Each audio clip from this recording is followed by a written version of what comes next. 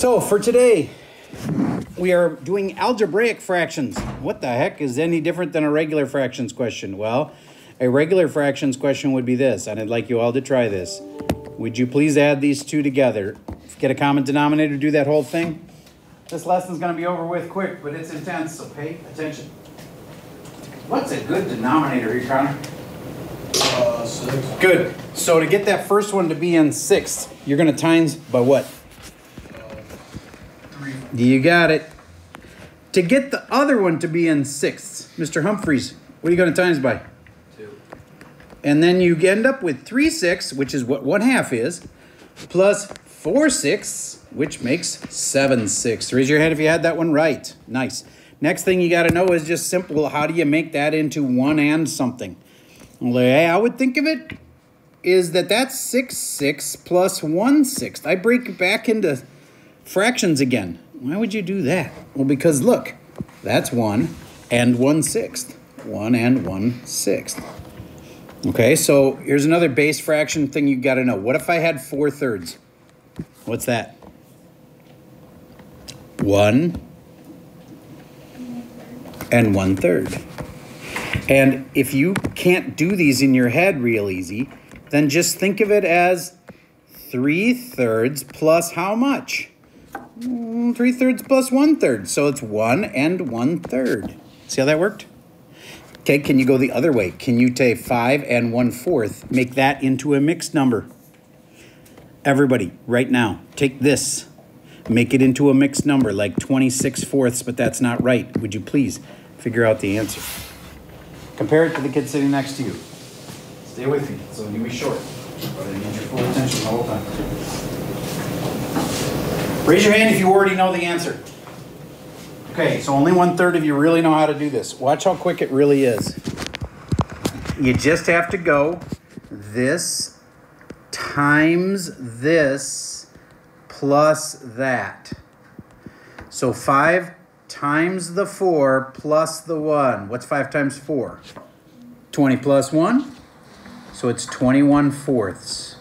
Do you see how I got that?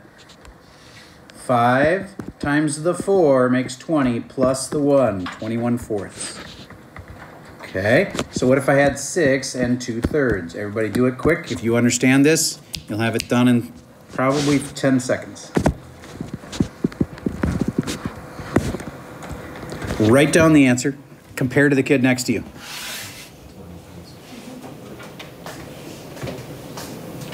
Compare with the counter across the great divide. Tyler, what'd you get? You know this? 20 is correct. 20 over 3. This times this, and then you add that. 20/3. Now that is 6 and 2/3. Do you get how it would have been kind of a pain to break it up into 3/3 plus 3/3 plus 3/3 plus 3/3? Like, so what I'd do is think, if I had this problem and they said, make that into a mixed number, I would go 18/3 plus 2/3. You get how that's still 20/3? And do you get how that is really 6?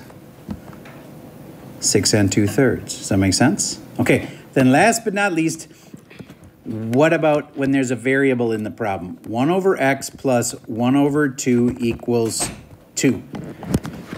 Well, my first step, if I were you and doing a fractions problem like this, is I would clear the fractions. This is going to be something you will use when you hit pre-calc. How many of you are thinking about taking pre-calc next year? All right, if you're one of those people, learn this. You can times by 2 everywhere. Why? Because I wanted this to cancel. Do you get how that got rid of one of my fractions? That's handy. Because now watch how easy it is. It's 2 over x plus, is this just gone? No, it's equal to what? Say it. Come on, what is this equal to? 1, good. Equals 2 times 2 is 4.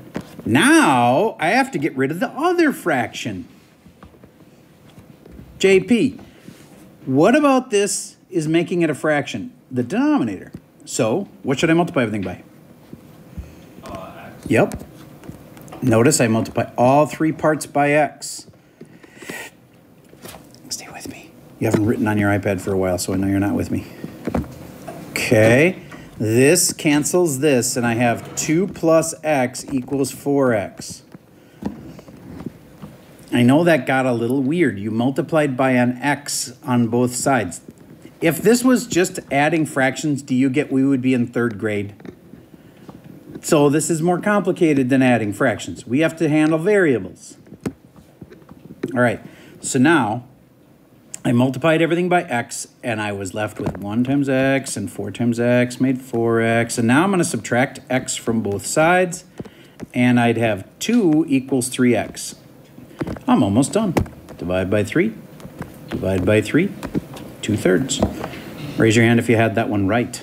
All right. What do you think we're going to multiply this one by?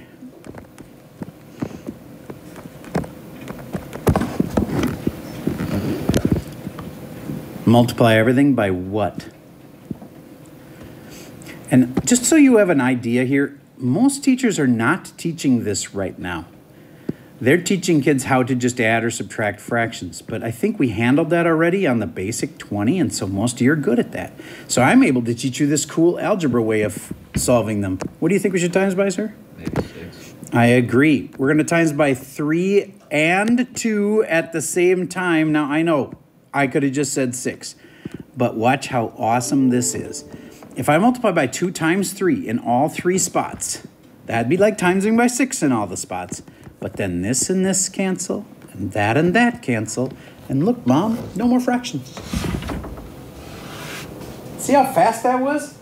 You went from a complicated question that had fractions to no fractions at all because of canceling. 3 is equal to 2x plus 4 times 3 is 12 times 2 is 24. And if you can't solve that one, time to go back to regular algebra. Do you get how from here it's just 2 steps? Super easy. Eddie, what's the next step? Subtract 24 from 3. Good. That makes negative 21. Final step, Eddie?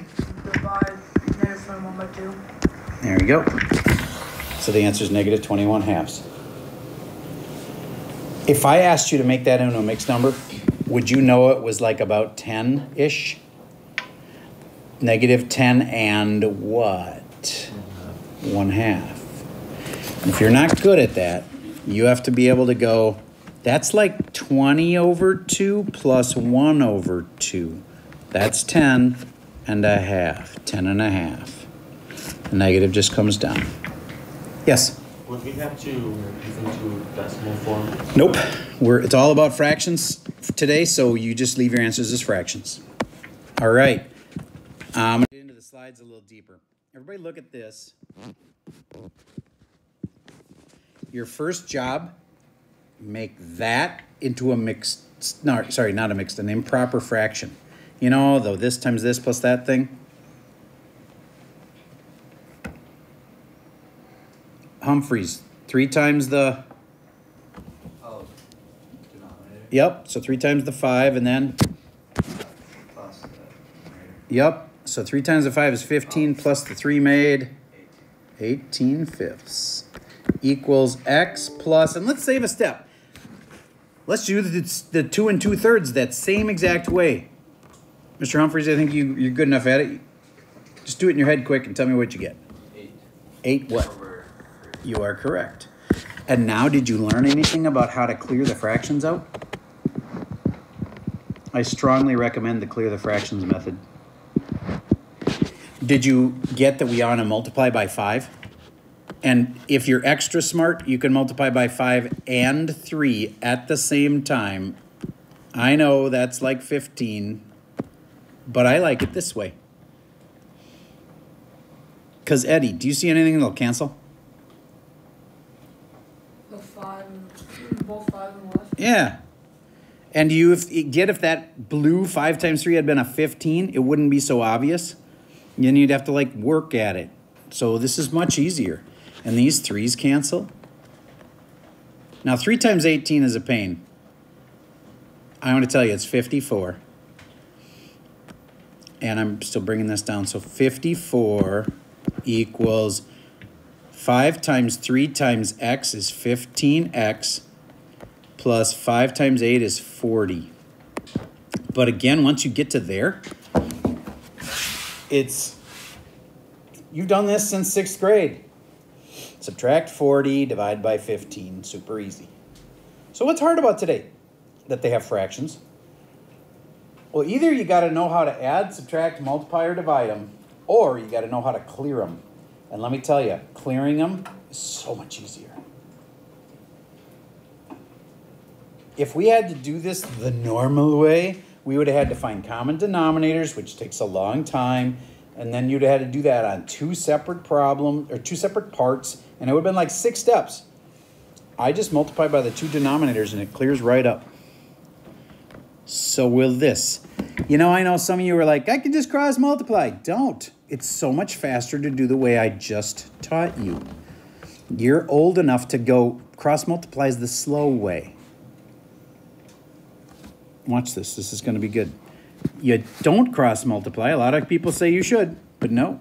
You times by x on both sides, and you times by 12 on both sides, all at once. And then watch what happens. X cancels. 12 cancels. And you're left with just one little thing. Divide both sides by 8, and you're done. What do? We multiplied by the denominators. So much better than cross multiply. The problem with cross multiply is, too, people think cross multiply works on a lot of different places. It doesn't. Cross multiply rarely works, but clearing and multiplying by the denominator always works. So this way is really, really cool. So let's try it one more time. 8 over x equals 1 over 7. What 2 things should I multiply by at the same time to save a step? Because you all like saving time, right? Kennedy, tell me one thing I'm going to multiply by. X. Yep. Marcella, tell me something else we multiply by. 7. And then let the canceling begin.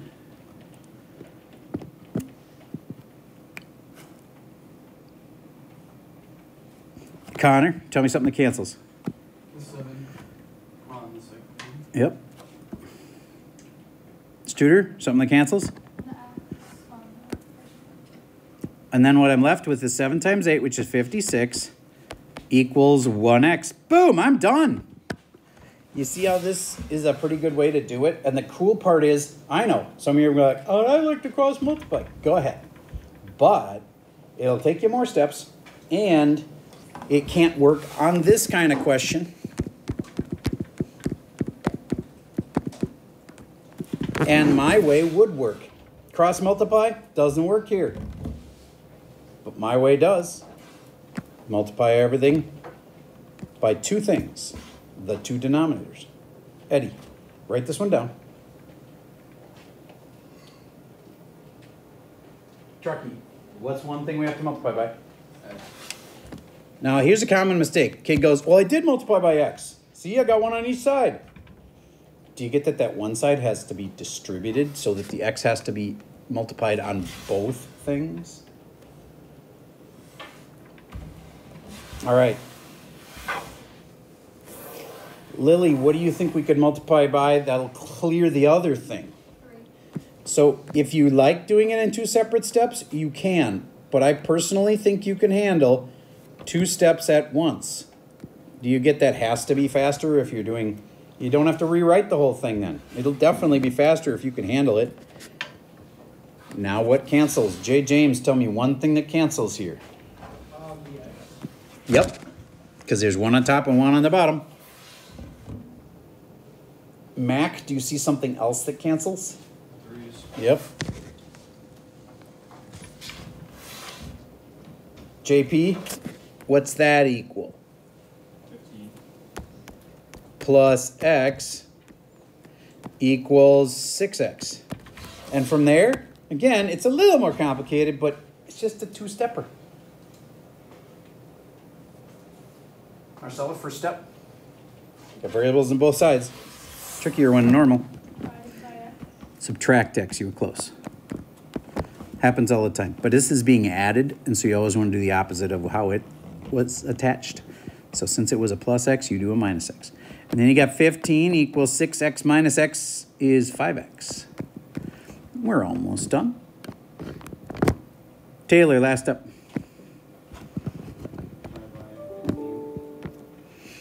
Actually 5. Because that'll make this cancel.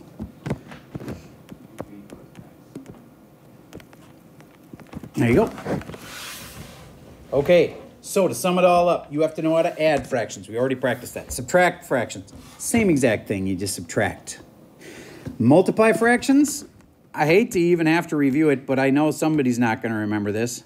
You just times across the top and you times across the bottom. That's all there is to it. Multiply is the easiest kind. And last, it's divide fractions. I'll pretty write this out. 2/3 divided by 4/5. I told you this in first semester, but some of you weren't in my first semester class, so some of you won't remember. Does anybody remember? You change this into 2/3 times, say it if you know it, 5/4. Notice the bottom one flips.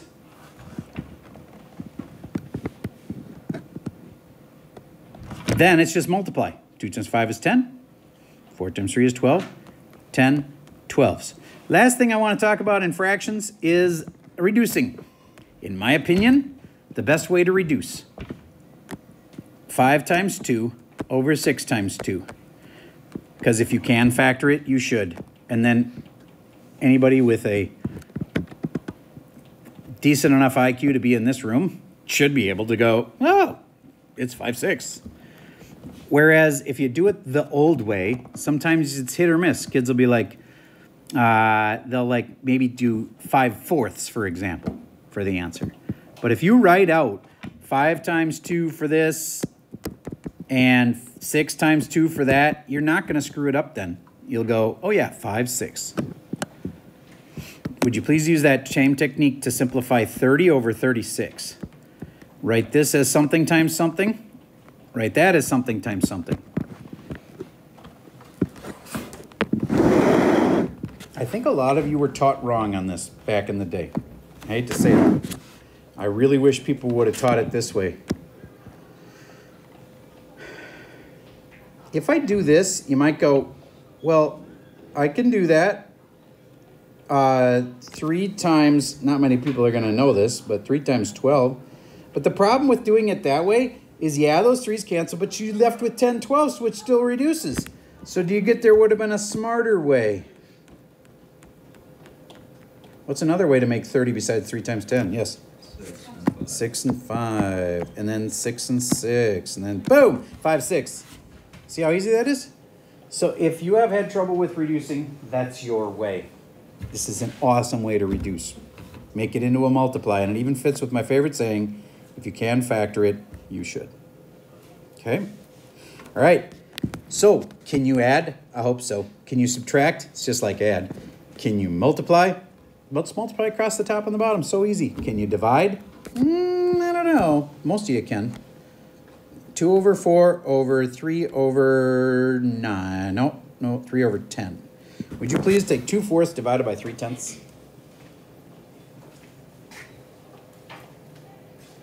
Do that little technique I taught you, and then compare with the kid next to you and see if you can add, subtract, multiply, and divide. This is the divide part, the hardest part. Remember to do a little canceling, because your answer will be really big unless you reduce it.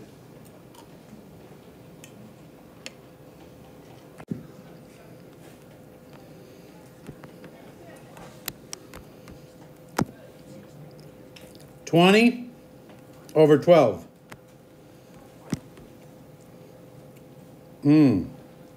5 times 4. 4 times 3.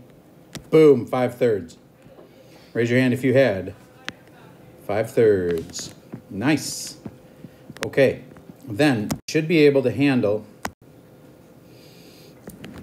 these questions like we're flying. go really fast. Can you change that into like 24/5 or something like that? Starts with that times that. Raise your hand if you knew it was 39. Nice. 7 times 5 is 35. Add the 4. 39/5. Okay? Good enough on that page. What if you had 6 1/9? 9 times 6 is 54, plus 1 is 55/9. Did you follow that? Does that make sense? Okay. Then what if they have the big fraction and they want like a mixed number, like 6 1/2, except I'm telling you that's not right. Figure out what this one would be.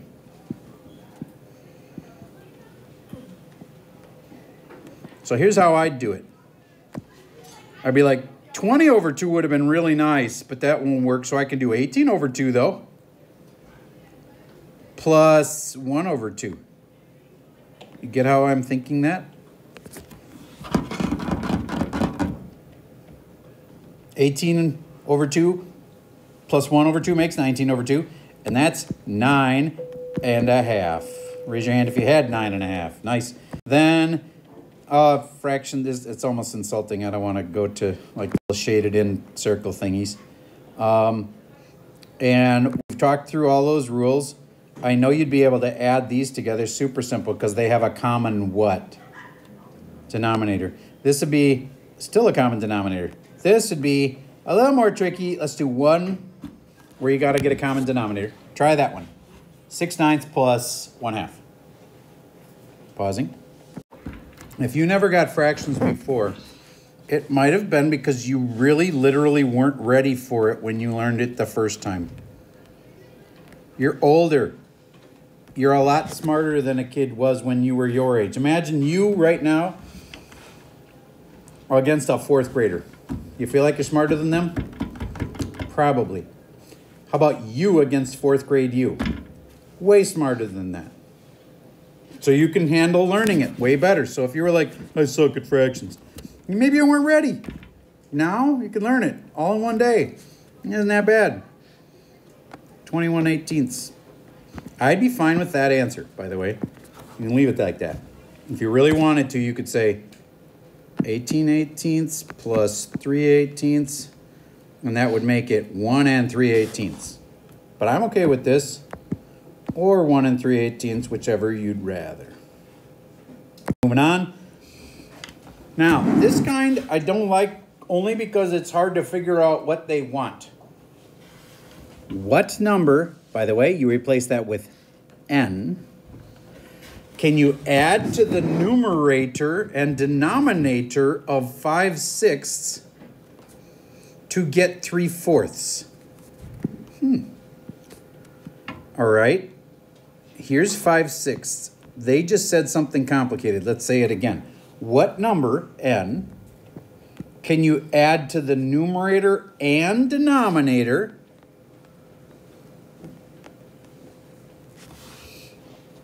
of 5/6 to get 3/4? Now that I changed it into an equation,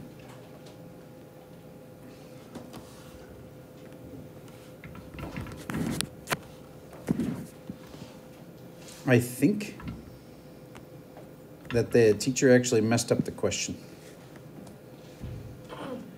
Unless it has to be in sixths. Nope, that doesn't make sense. All right, I don't like it. We're moving on. Going to this one. Multiply, oh, that's super easy. Just multiply across the top 3, multiply across the bottom 10. I hope you whenever you see multiplies, you're like, oh, these are the easy kind. Don't get them confused with divides where you have to flip and multiply. Okay, on this,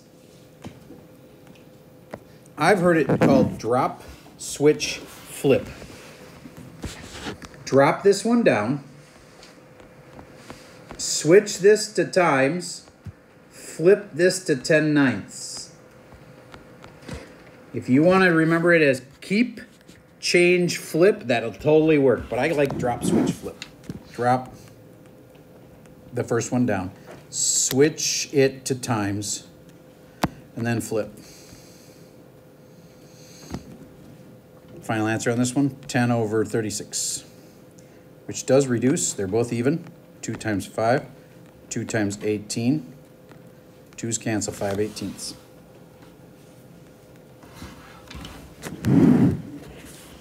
Drop, switch, flip. Now one thing, fractions only play nice with other fractions. If you want this to be a fraction, you can always put a 1 under it, like that. Get how it's a fraction now? And now you can do the common denominator thing. So a lot of people get stuck on these when it's really pretty easy. You just put a 1 underneath, and now it's a fraction times a fraction, which is the easiest kind of all. We don't even need a common denominator. 50 over 3. The most tragic thing you can do is to think, I'll just times the top and the bottom by 5. No. This means 5 times, flip this, 10 thirds, and that 5 is not a 5 over 5. 5 over 5 is 1. That is not a 5 over 5, it's a 5 over 1. Okay, that's it. You've done it. Your homework is a Schoology quiz. I think you'll find it fairly easy. Please open it right now, and I'll just be able to verify that you are in it. And that's all I have for you for the lesson for today.